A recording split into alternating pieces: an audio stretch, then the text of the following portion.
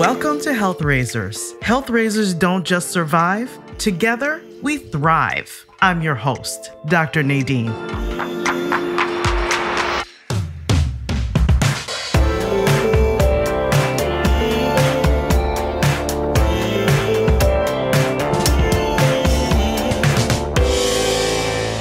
Today, my guest is Laura Viviana. She is a writer and editorial director from New York, currently based out of Denver, Colorado. We met in the podcasting workshop, an Akimbo workshop that was founded by Seth, Godin, and Alexandra Dipalma. And after a lucky one-on-one chat, I just knew, Laura, you were the right person to be on my podcast today, addressing what it feels like to contend with identity, so many facets of identity, exploring your own creative voice, and managing the stress of it all. Take it away, my friend. Thank you so much, Nadine. It's such an honor to be here with you. And yeah, all of those topics are really dear to my heart and have been very present in my life for as long as I can remember. So here I am. Yeah, we're about to take on some light topics, right? Oh, yeah.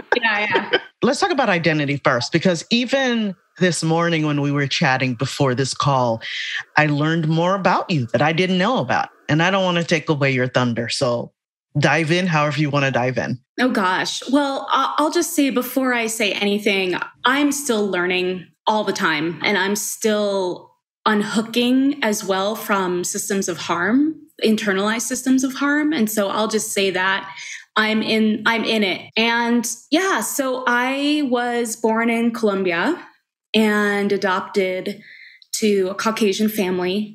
And I grew up in Long Island and grew up with a lot of different otherness. I grew up being the brownest kid at school, and except for actually one kid was Indian, now that I remember, but he was kind of a bully.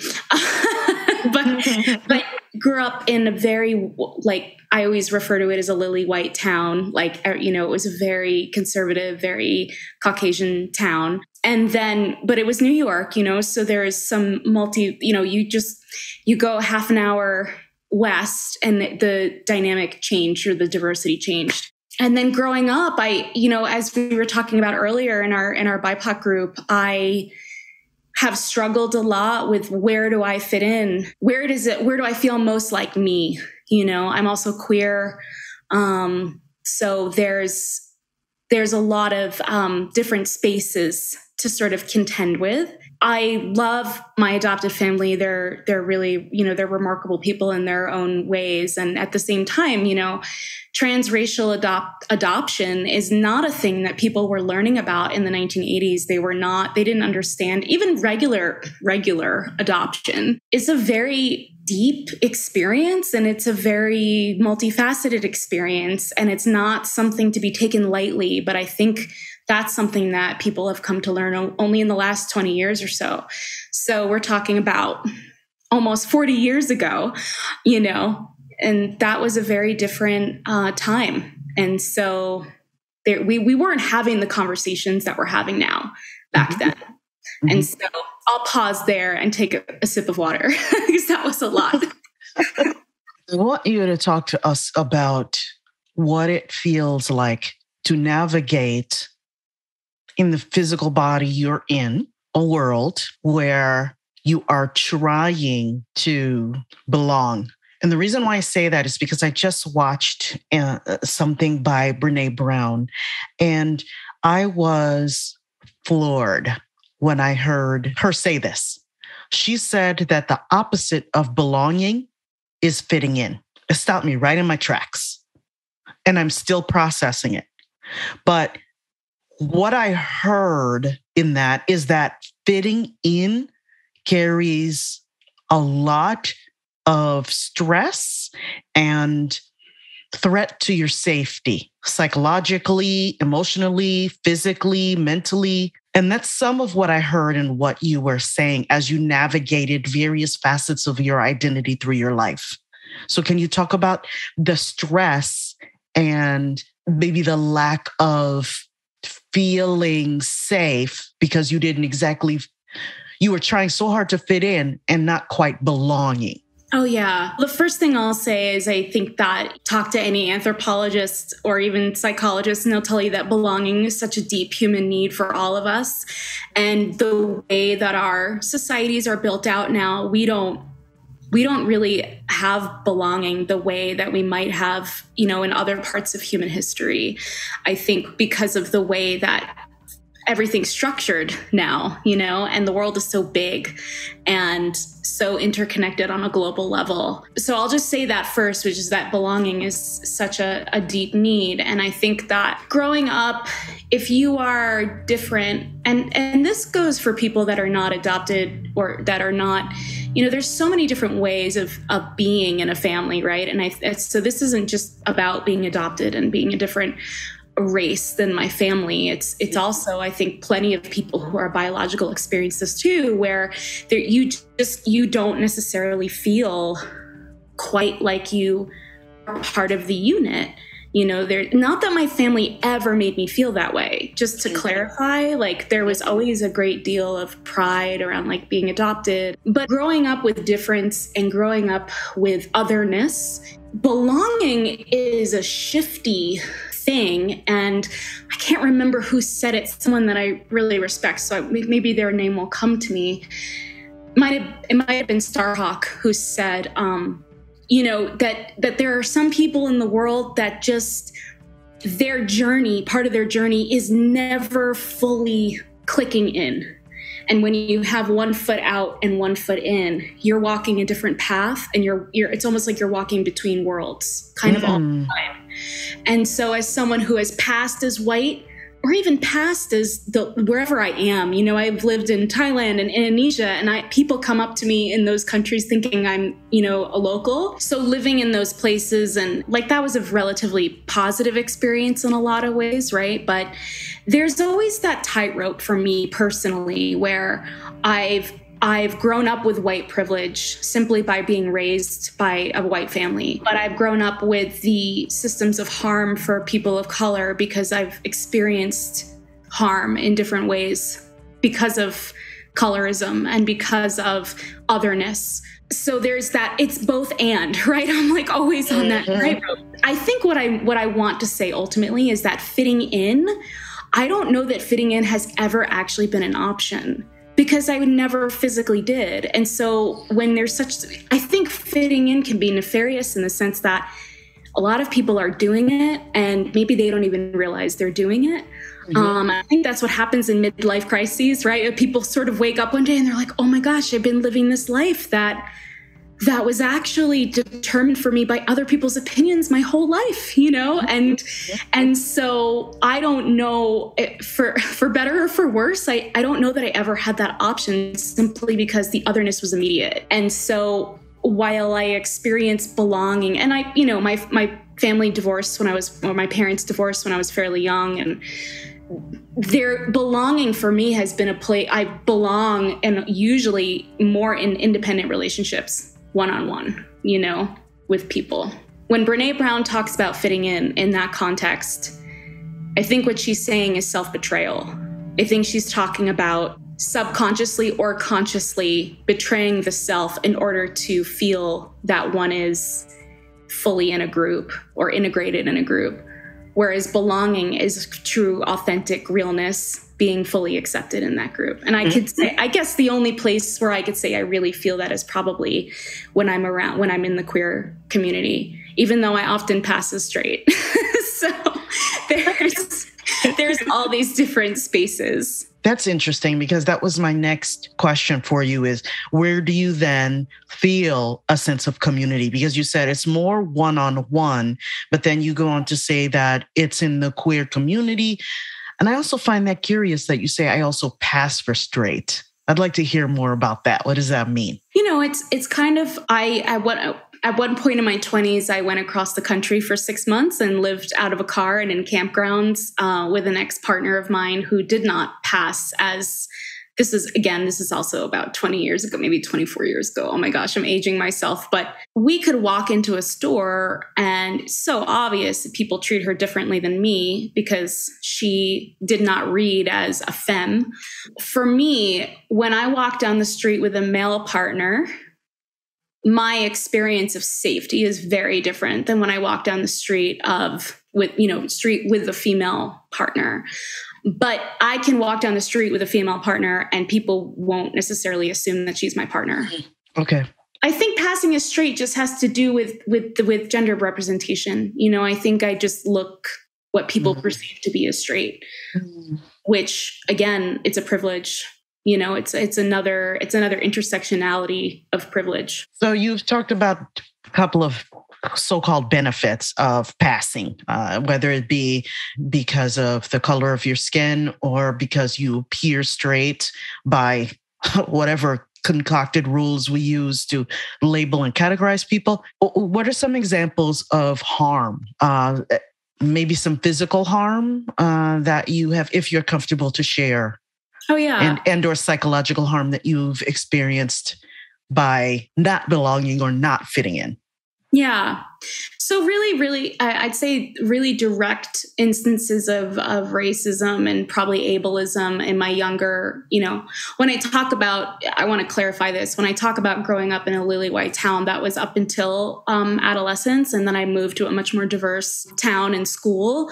But I, in my youth and, I went to Catholic school and there was a lot of bullying. There was, a lot of physical bullying. So kids were brutally, I think it wasn't just me. I think probably there was a culture of violence in the school where I was, experiencing these things. There's people in charge, adults in charge, tended to turn a blind eye to these instances. One time a girl put Fantastic in my milk and Fantastic the cleaner and put it on my lunch. And, when I, went into my cubby, she was older. I think, again, these are things that I look back on this stuff and you look at kids now and it's like, there's no way that those acts of violence are not done by people who are also suffering a tremendous amount, right? Mm-hmm. So, I had these experiences of victimization, but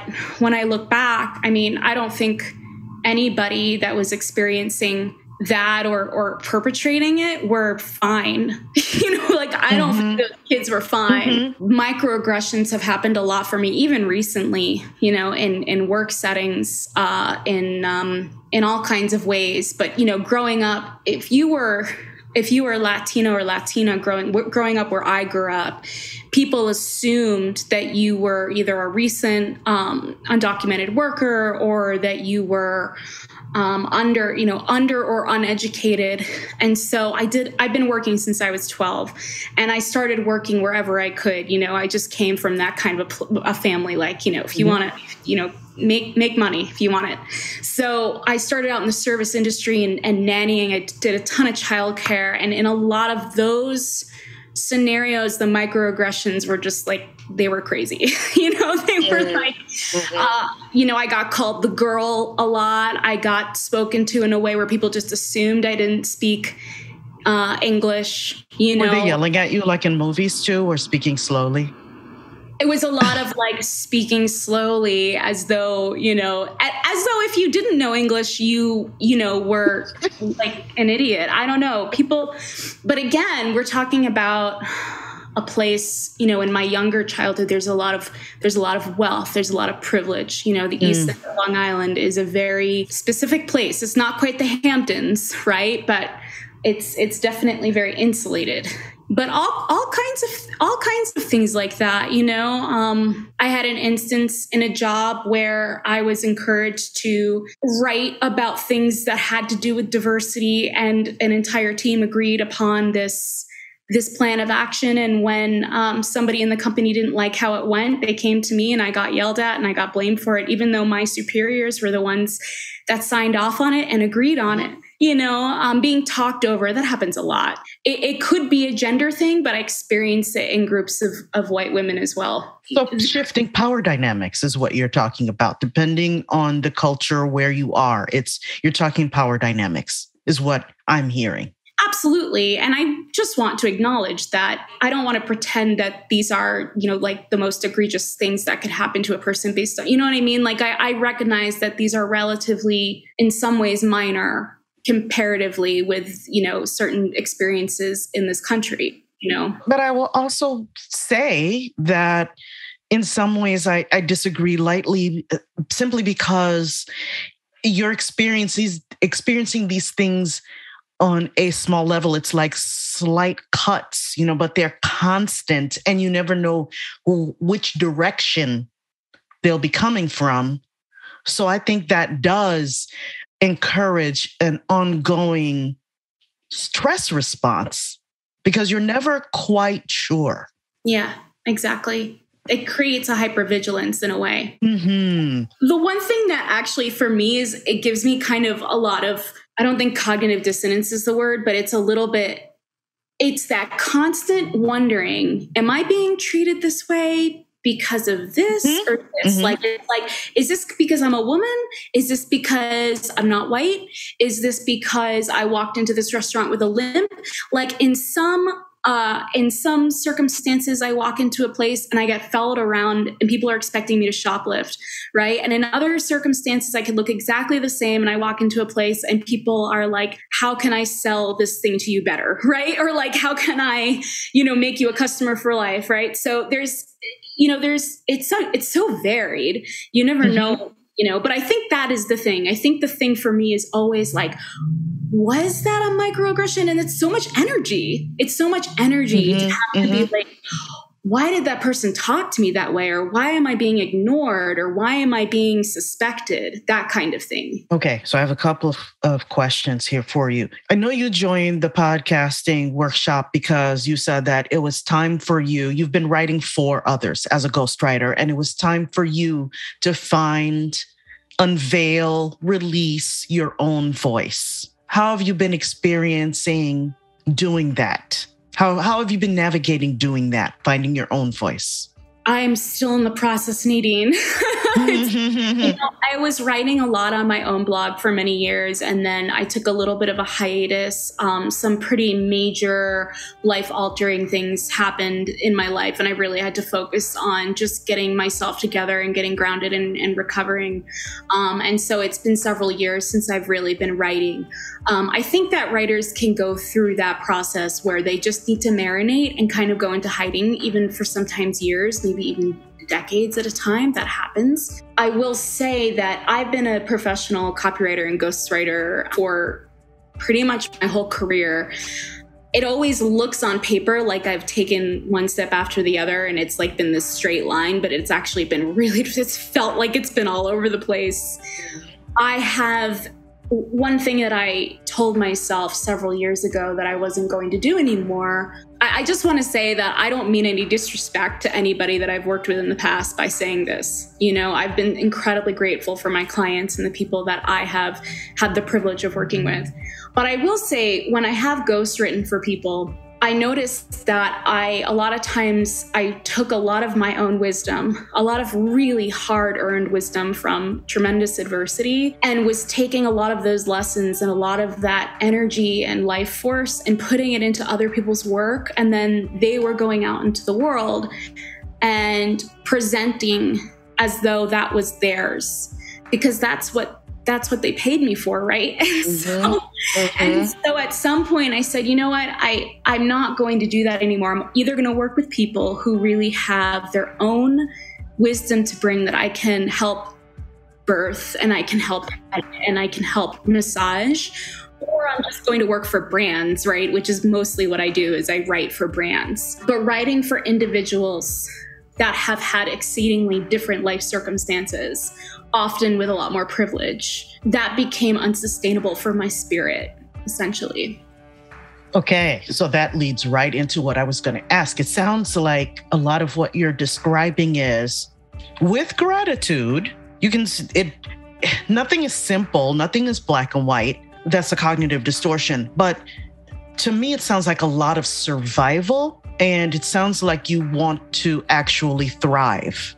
Am I right? Am I not reading that correctly? Is there a difference for you? Sure. Well, I think I became, and again, it's not that I'm not grateful for my career, but I chose my career path. I went to school for poetry, and creative writing has always been the thing that I focused on the most out of all the creative pursuits. But I went into writing for business for survival, because I didn't come from a family that I didn't come from an academic family. I didn't come from a family with a lot of higher ed. I came from a family that was like, you've got to study something that will provide for you. My dad nearly had a heart attack when he found out my major was going to be poetry. And so writing for business and marketing and advertising really did start out as survival for me, just across the board. And then I was attracting a lot of people, this was 15 years ago, maybe 10, 15 years ago, the online solo entrepreneurial world really exploded. There were so many people that went off on their own, and obviously it's still happening, right? But it was almost like it was a different generation in a way, 10, 15 years ago that were doing it. They're all now either onto something else or retired. And so I was writing for this huge influx of mostly white women writing and online. And so I've ghostwritten for, a few prominent people, and I don't regret any of that. But yeah, you don't know these things until you know them. You don't know, oh, hey, maybe it's not in my best interest to be giving away my precious gems in a transactional situation with somebody else that's getting credit for that work. So would you say that's a way that you are navigating unwanted stress or stress that you can control, to the extent that you can control it, where at least if you're using your voice, then you're being recognized for it? I'm wondering if that's a form of self-care for you. Oh, for sure. I'm sure there's a lot of writers out there that will feel similarly, which is that when you write for anybody, whether you feel like you're selling out or not, when you're writing for someone else or for a brand or different brands for a decade, you're going to learn how to write differently and write for KPIs. And it's a completely different skill set than funneling your own wisdom, funneling your own spirit into an art. The difference between writing for business and writing for art is when you write for art, I feel like it's almost what people call is almost like channeling. You are distilling your experience from your body into the world, onto the page. Whereas it's almost, it's copy is just sales in writing, and ghostwriting is telling other people's stories. So you hone other skills.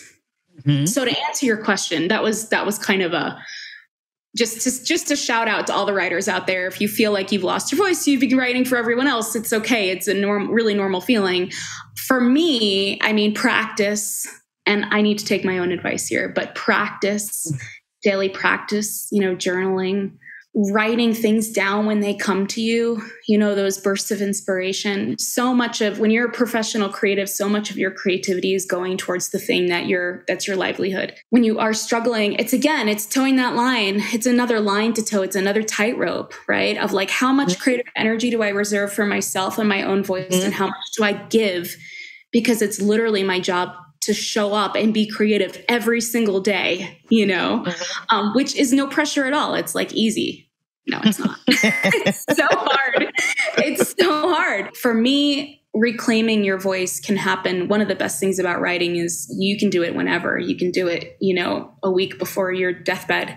You can reclaim your voice and say, no, I have some things to say and I need it to be in my own voice, And I think probably to tie back into what we spoke about earlier around just being visible, I think what happens is when you experience microaggressions or any violence just for being alive, just for walking down the street, or just for interacting with other people based on how you look or based on otherness. You have to have something inside of you that fights against that your whole life so that you can have a voice, right? Because just existing has been traumatic because of systems of harm, people's internalized systems of harm that they then enact out onto each other, right?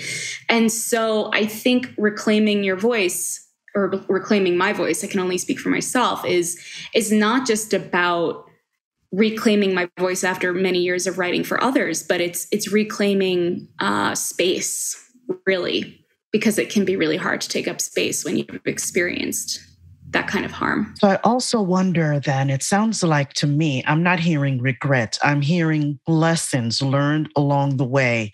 Do you think that these lessons have informed your ability to truly love yourself? Because I think we get very, this is something in the zeitgeist right now where it's like, oh, self-love, love yourself, but what are we really talking about? It doesn't necessarily mean the positive, happy thing necessarily that we're supposed to think it means. I think it means, at least when I coach my clients, it's really accepting all those facets of yourself, all of those lessons, taking all of that and truly being able to stand in the mirror and say, I'm not perfect, or I don't look the way I think I'm supposed to look, or necessarily sound the way I'm supposed to look, whatever that means. But I truly do love myself because I accept that I'm imperfect. I'm imperfect in a lot of ways, but I'm also perfect in a lot of other ways too, because I'm myself. And so I wonder if a journey like that, if that resonates with you, makes it more possible to feel a sense of belonging no matter where you are. So for the first part around self-love, I think self-love is kind of a trap as a concept.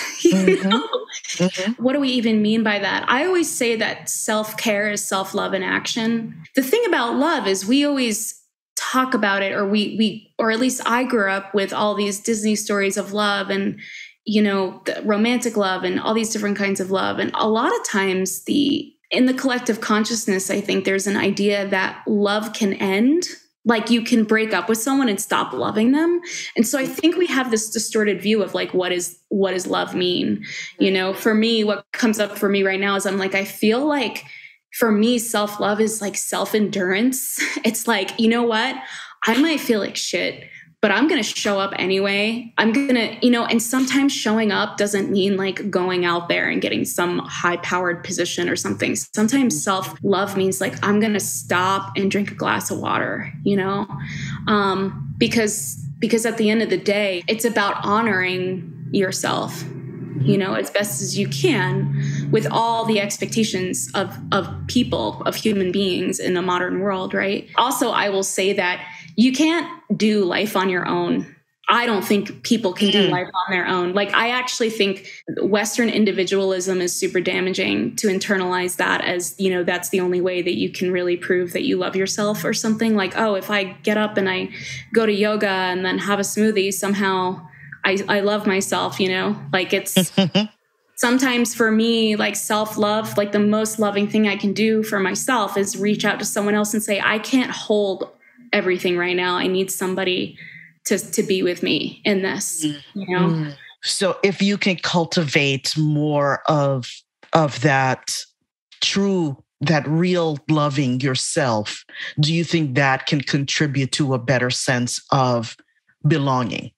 Yeah, I think that journey doesn't stop. It's not like one day you wake up and you're like, I love myself and I belong. Yay, done.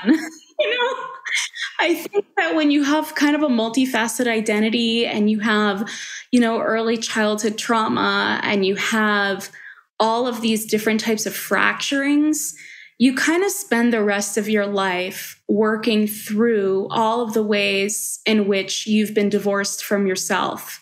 And I think that it's like simple daily practices of just tuning in with yourself and saying, what do I need right now? Maybe what I don't need to do is answer an email. Maybe what I need is a snack or a walk or a breath of sunshine. Breath of sunshine. That was good. That was poetic. I like that.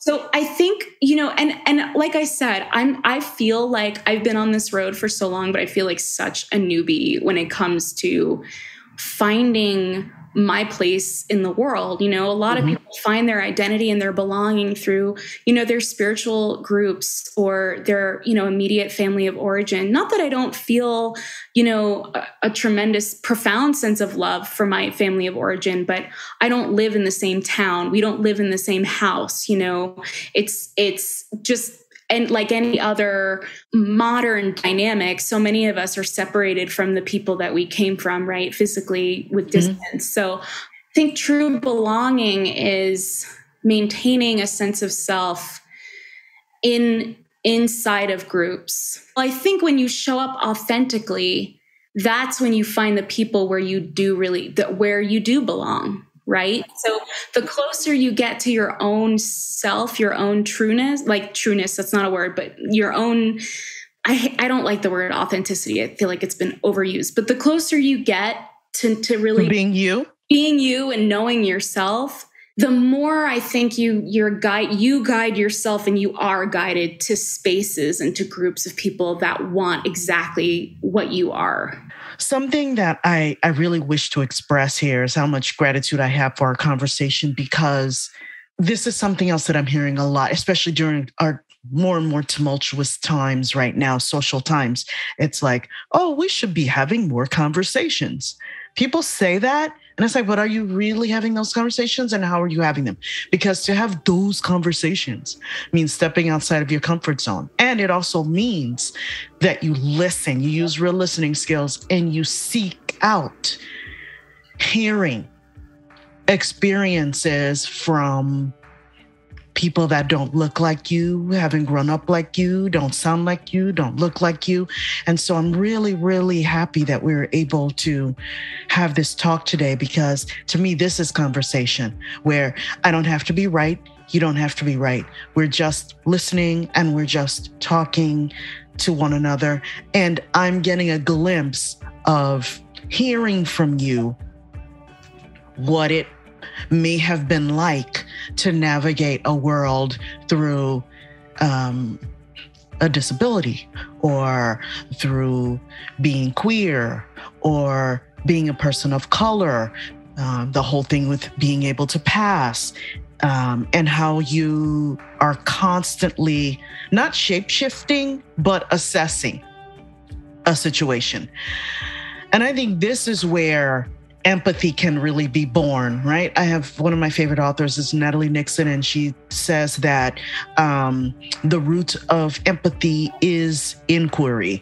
And so there's this asking of these questions so that now I'm more informed. I can go out into the world, and if I see somebody, because I'm an impatient person, I am. That's something I'm constantly working on. So if I'm out somewhere and I see somebody in a mobilized shopping cart, maybe I pause and I go, oh, I have to rush around this person because I have to get out of here or whatever. And I pause and I go, I don't know what this person is going through. I don't know why this person is in this chair. This could be me. And maybe I do pause, and maybe I do slow down and honor that impatience and act accordingly. Behave the way I want to behave and show up and stop reacting to, and being a little bit more responsive and bringing more kindness into the world in a real incentivized, in a real intentional way, because I want to. Yeah. So I thank you so much. I have another question for you. I ask everybody, based on everything we've been talking about, based on all of the wisdom you've brought to this conversation, your experiences, in this moment, what is your personal definition of what it means to be healthy? It's very challenging to be healthy in the world we live in for so many different reasons. Don't get me started about the healthcare system. But everything is simple as having more connection or more time on your phone than you're having with people in real life, right? So I would say, to me, being healthy is not beating yourself up for not being able to keep up with systems that are trying to extract from you. It's a very anti-capitalist answer, but it's like being healthy is going to look different for every single person in every single different strata. Like I could sit here and talk about nutrition or exercise, or right, but for me, I actually think that the definition of being healthy is giving yourself a break. Just give yourself a break, because life is really hard. Maybe it's not hard for you right now, but there will come a time when you're going to hit some wall in your life and you're going to have to give yourself a break. And you're going to realize that maybe you've internalized things that weren't true to you. And the untangling of that takes time and patience. I would say that. Just breathe. Give yourself some space. One thing I've experienced in the last few years, I've been through some pretty extreme things in my life. And one of the things that I wish for everyone to have, because I think developing empathy also comes from developing humility, knowing Absolutely. that life is chaotic and life can happen to anybody at any point. And just because difficulties haven't visited your door, or you've been able to cope with difficulties different than somebody else, doesn't mean that you're a better member of society. I look at the ways in which I've been held because of my privilege and because of the things I was able to build up before hard times came to my doorstep. Not everyone has that. And so for me, it's like therefore by the grace of God go I think it's that saying, right? Just to say that we're all in something, we're all in this thing called life, and you never know what can happen. And so it sounds so trite, but it's like, you just never know what someone else is going through, and you never know when you could be in that same situation. Absolutely. I actually really want to ask you the self-love question. What does it mean for you, and what's your journey been with that? My journey has been very much I'm a big people pleaser, so it's been very much external. Am I doing everything quote unquote right? Am I satisfying this person? Does this person like me? Does this person love me? Am I this enough? Am I that enough? What can I do to prove my worth? That's been my journey with self-love for a very long time. I would definitely say I did not love or value myself for a very, very, very long time. I was looking for it on the outside. That's kind of where my question for you came from, was this idea of, do you think as you journey in your life and you learn more lessons and you learn to start accepting certain things about yourself and just being you and being okay with that, if that leads to more of a sense of belonging versus outside in, where I'm looking for signals to say that I'm okay. That was my journey for a long time.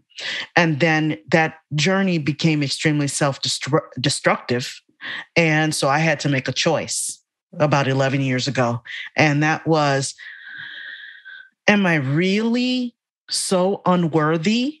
Where are my narratives coming from? Why am I doing this to myself? Why can I be such a wonderful mother and daughter and wife and be so horrific to myself? So for me, self-love became a lot about practicing, stumbling, falling, getting back up, and practicing acceptance. Practicing is going to be okay. Practicing, I don't have to have all the answers. I don't have to look a certain way.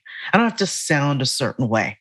If I'm okay with it, the more comfortable I am with myself, the more I can occupy the skin I'm in and like really take up space in it, the better off I'm going to be for myself and then for other people afterwards. And in making those slow realizations, and they're still evolving, I have become a better member of my community, whatever community that may be. Yeah, that's really beautiful. I mean, I really relate to that. I feel like I'm still in that. I'm still, when I look back on my life, there have been times in my life when I'm like, oh my gosh, how could I have made those choices? But then I look at all the different things that were running in the background for me, right? The whether it was people pleasing or coping mechanisms, like so much of psychology, I don't know if you notice this, but psychology, especially trauma work, is really making traction right now. And there's an understanding around the brain and trauma and systemic harm and all of these things that we contend with as modern people. There's way more understanding around it now than there ever has been. And so when I look back on all the ways in which I betrayed myself here, all these little places, I'm like, oh, I can forgive myself for, in my perception, succumbing to things that were maybe in my best interest, but which I was led to. And of course I would be led to those things, right? Because of all the factors at play, and I think that also helps you build empathy when when you look at the constellation of someone's life and all the things that they've had to go deal with, and then constitutional, right? Because we're all born with a different constitution and we can all handle things differently.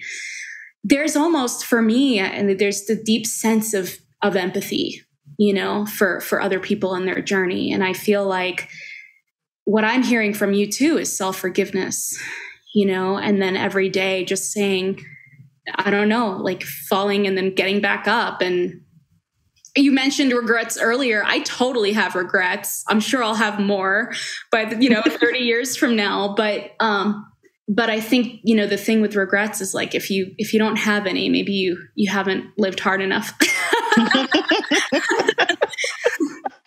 I bring it back to Brene Brown. She said, stop working your shit out on other people. Yeah. Yeah. So this is mental health. This is a mental health domain we're in right now. And it's not a sign of shame. I'm glad we're destigmatizing it.